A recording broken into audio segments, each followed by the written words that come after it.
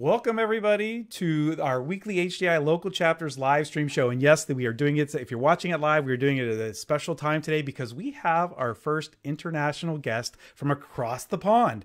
Before we get to that though, let me talk about our show sponsor. The show is brought to you by Robert Half Technology, who is a leading provider in technology professionals needed to build, deploy, and operate technology in this digital world. You can browse available candidates, you can search for jobs, and you can access additional valuable information about hiring and career insights at roberthalf.com/technology. All right, so today we're going to talk about working remote, being productive, effective, and reliable. And our guest today is Thais Rodrigues from Worker. Thais is Worker's digital marketing and social media coordinator. She has over 3 years of experience with digital marketing and has been working remotely since the pandemic started. Thais is passionate about traveling. We're going to talk a little bit about that. And she has embraced the work from home culture, anywhere culture, I should say. And she's managed her team from many different places in her travels, such as Brazil, Sweden, and the UK. Welcome to the show, Thais. Hello, how you doing, Tom? How you doing, everyone? Very excited to be here, especially being the first international guest. This is great for us. Yes, I know. We're so excited. So, you know, we talk a lot on the show about like careers for people, technologies, and just things in general that are happening in the world. And working remotely, I would say that most people, or at least to watch the show, are pretty familiar with the working remote thing for the past, 14 months or so. But, tell us a little bit about what Worker, how they're addressing this and why they came to be for the working remote thing. Yeah, 100%. I mean, like you mentioned, most people actually experiment the whole remote working routine since the pandemic started. And it's crazy because before that, it used to be a privilege. For tech industry, I feel like most people actually work remotely before, but for many people, it used to be a privilege. And now everyone kind of has to transit to this new environment and actually like get used to working from home and don't know when we're going to be back to the office. And if we're going to be back to the office eventually full time, I hear so many people are actually like willing to quit their jobs just to continue working from home. And that's kind of like where Worker came in.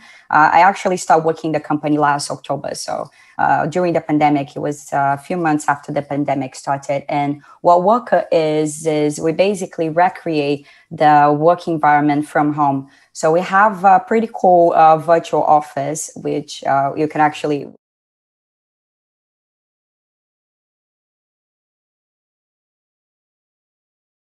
it sounds kind of like robotic, I might say, if you kind of like send people links.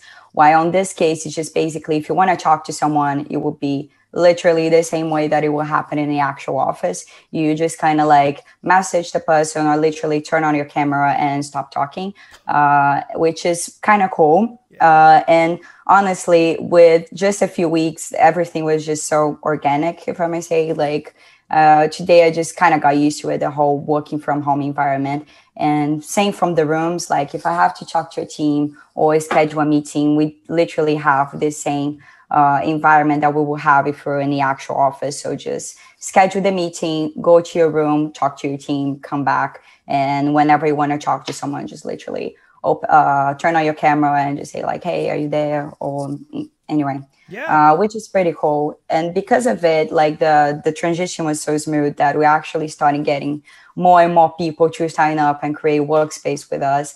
And now we have actually over 3,000 companies with us, which is really exciting. That's pretty good, yeah. So, you mentioned this, the working remotely. And I know like in my industry, I'm in the technology industry, but I'm more in this service and support where my folks were always in the shop, in the office doing the work, whether it was call centers or whether it was desktop support, computer support. And we all had to move remotely, at least for a while. And we're starting to get back into things, but I want to ask you about, because we had to shift this and workers working, on making it easier. How can we be more productive working remotely? Because I think that's part of the challenge that companies are trying to wrap their head around is how can I get my workers to be more productive working remotely? Yeah, 100%. I feel like from home, you have so many distractions. which can kind of get in a way of being productive most of the time. is crazy though, because I remember before when I used to work in the office, I used to love have one day per week to actually work from home, because it used to be my day with no meetings where I could just like focus and concentrate. And now that I have that so much, sometimes it's kind of hard to keep being productive. The thing about Worker that is nice is just basically that you can stay connected with everyone. So I feel like you don't really use communication in this process. Like whenever you want to talk to someone, you just literally just like send the message, turn on your camera and everything. But I feel like the whole keeping away from home distractions is something that we're still kind of transitioning. Like, for example, TV on, family, pets, like everything can kind of get in the way of being productive. I feel like for me personally, it's going to sound a bit of cliche because I keep seeing like tips of how being productive. But honestly, for me, this is what has been working most so far. It's just kind of taking breaks. So literally when I have to do something, I sit down, do my task. And then like after that, I need to stop like for 10 minutes or whatever to just like read something, kind of organize what I have to do for the day, have something to eat. Like literally, I feel like taking breaks while you're doing your task is something that helps so much. We actually keep like exchanging thoughts on this. Like the other day, one of the girls on my team, she told me that she actually go out when she has to write something. So for example, she has to write like this big article for a blog. So she goes out of the house, go to a local coffee shop, and then just like sit down, write whatever she has to write, and come back home.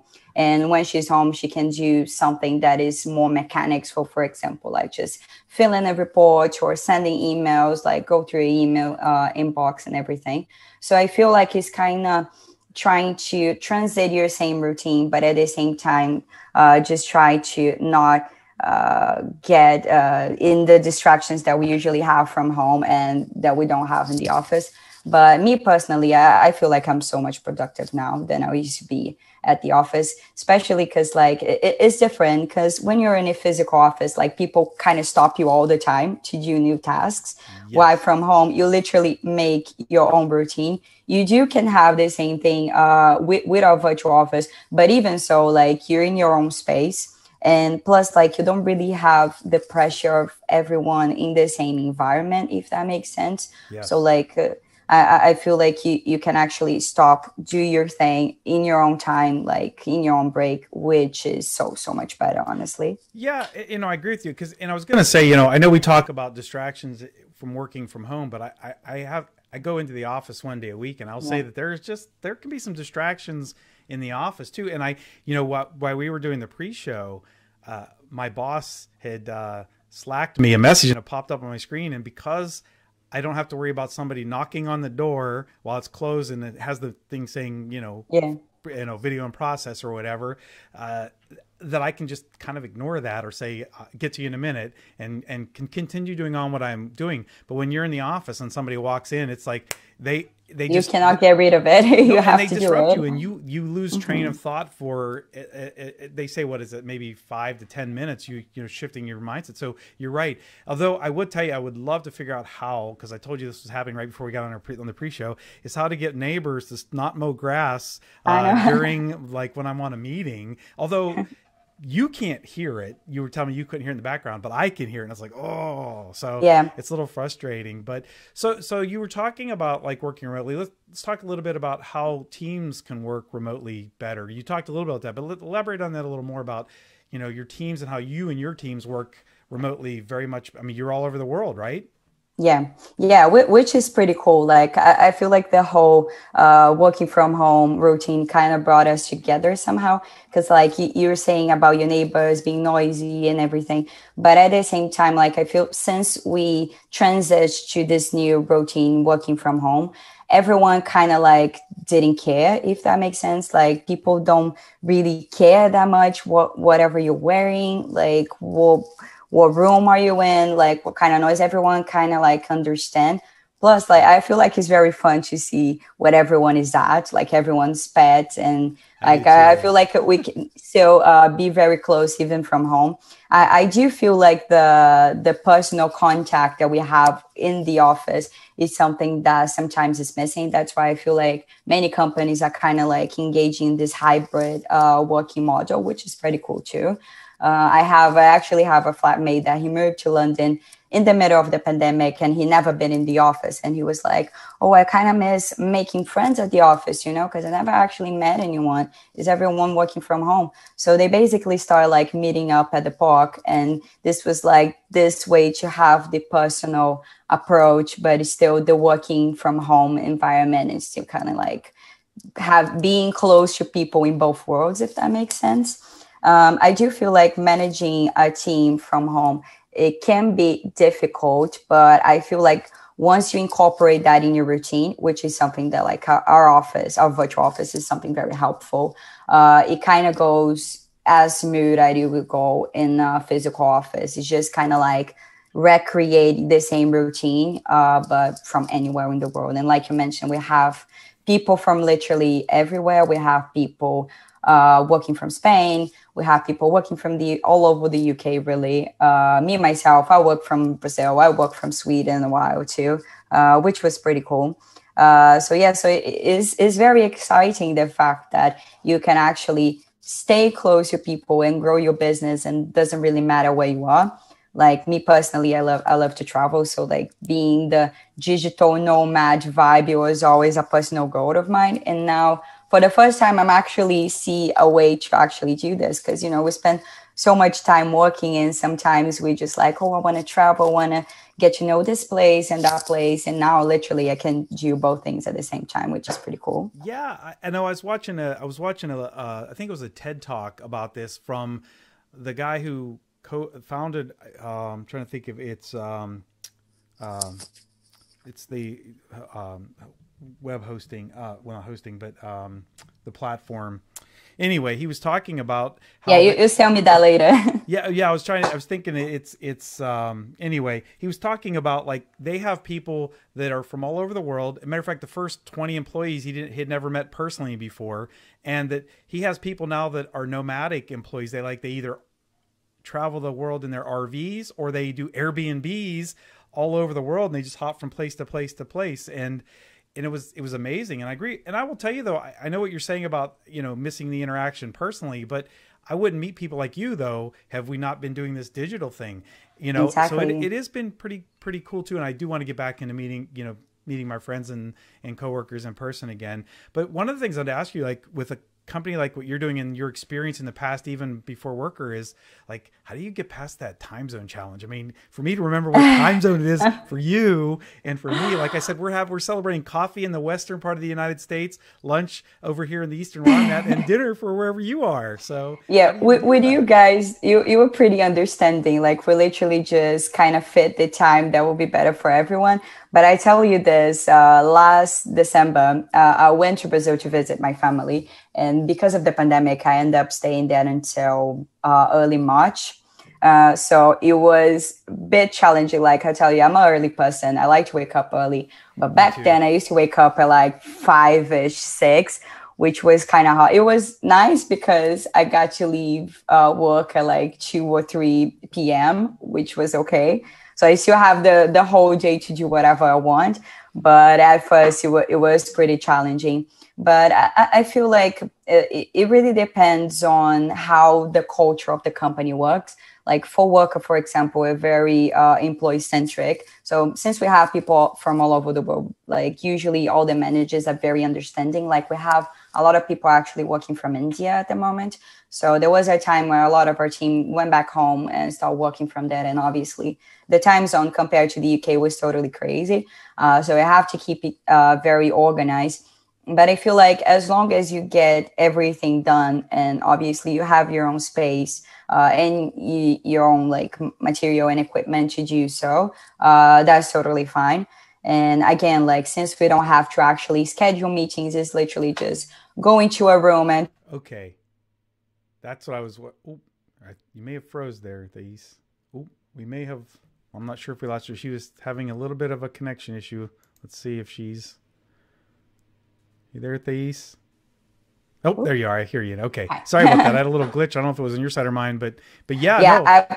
Probably my connection here is not very good. That's okay. Oh, by the way, I remembered it was WordPress, the founder of WordPress. Oh, okay. That was we use WordPress a lot. Yeah, he was mentioning that like his first 20 or so employees he didn't even meet them in person. But yeah. So listen, we've already got to the 15 minutes, but I wanted to ask you, do you have any giveaways for the audience, like takeaways for them on organizing your day or working a routine to work remote before we go? Okay. Obviously, I just gotta recommend Work. It's not even because I work there, but honestly, I recommend to most of my friends in Brazil, especially now, because you can create a virtual office with us, and it's very easy. But yeah, I feel like tips for being productive at home is just kind of like do your to-do list, like sit down, organize your day. I feel like this is the first thing I do. And take breaks, like for sure. Again, it gonna sound a bit cliche because every time you see an article about being productive at home, you kind of see something about this. But honestly, for me, it just makes a whole lot of difference during my day. And yeah. I agree. And I'm glad you said that because like I know I'm a little bit ADHD and I kind of forget things, like I squirrel a lot and I go, huh? And so I actually use a cloud-based tool to do a daily checklist type thing, and it's automated. So things I have to do every day, it just automatically moves it to the next day and the week and the month. So that is wonderful. Well, yeah, there are a few very good ones like Trello. That's what I use. It's Trello. Yeah. I actually use Trello for that. Yeah, I use Trello lots of times too. Yeah. It's very good actually. That's exactly what I use. I figured out not only how to use it for project management, but how to turn it into a daily dashboard and a checklist for myself. Yeah, we actually use a recent one. It's called Anyhow. It's actually a small company in the UK. We met them not that long ago, and it's very helpful in terms of micromanagement. So maybe you'll have to make us a connection to talk to them to get them on the show. So that would be pretty cool. Yeah. Email me later, and we can definitely organize that. Yep, our producer is watching today, so I'll have him make sure he reaches out. But I want to say thank you. For being on our show, taking time out of your schedule and having dinner with my lunch here over in the UK. So thank you so much for being on our show. Yeah, thank you so much for having me here. It was tell lovely. Matthew, we're going to have to get him back on now that he bailed on us for today. So we'll get him back on another show. Maybe we can have him on there when with some other guests. So I want to also just remind the audience, thank you for tuning in. Join us next week where we talk to one of our HDI friends, Rocky Trono. We're going to talk about storage capacity, planning for buying mobile devices, and things that you might want to think about before you buy your mobile device, like crashing and hard drive space and just a bunch of different things like that. So we'll see you next week, Wednesday, 7 p.m. Central in the United States time, that is. And remember to follow us on YouTube and Twitch and follow #HDI Local. Thank you, everybody, and we'll see you next week.